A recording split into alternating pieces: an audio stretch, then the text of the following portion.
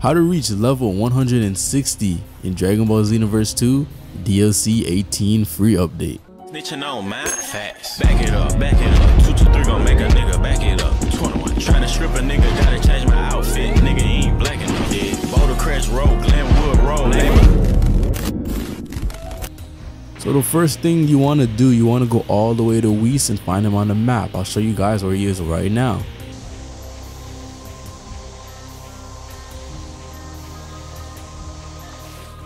When you guys get to Whis, he's gonna request you to give him a sushi, and you can get this sushi from the item shop.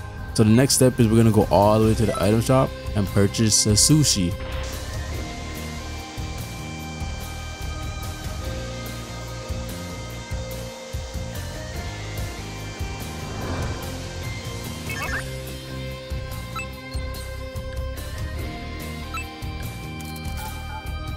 After we purchase the sushi, we're gonna bring it all the way back to Whis and then give it to him.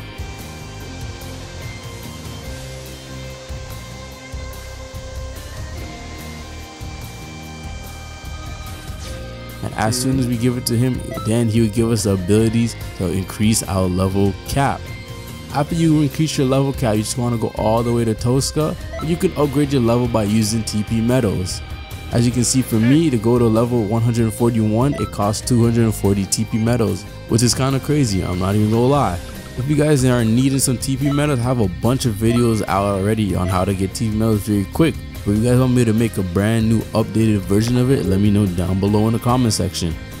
And that's pretty much how to reach level 160 in Dragon Ball Xenoverse 2 DLC 18 free update.